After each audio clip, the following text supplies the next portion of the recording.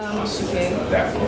Hi everyone. I didn't know that I was gonna do a lightning talk today, but here it is anyway. So this is also just to mention first, I'm not a very advanced programmer. I just started like less than a year ago. This is one of the programs that I make with Node.js.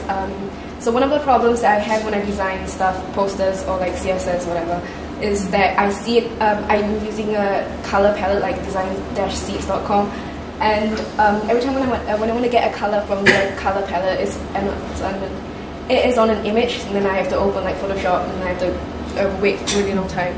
So I made this, and what it can do is you so you drag an image.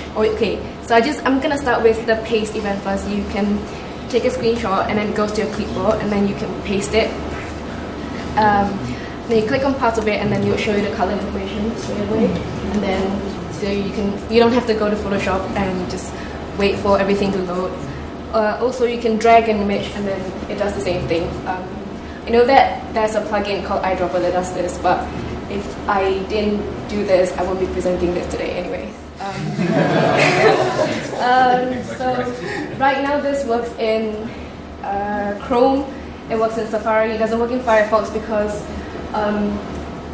Firefox, the start point of Firefox is all the way up here.